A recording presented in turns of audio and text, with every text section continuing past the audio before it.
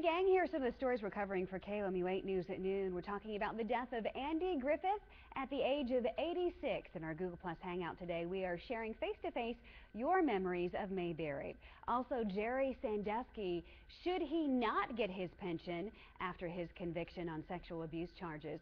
Also, Central Missouri Honor Flight, don't forget they return tonight in the overnight hours at the Courtyard by Marriott. Bring a friend, bring a flag at 12:50 a.m. A very special way to ring in the 4th of July. We will see you at noon.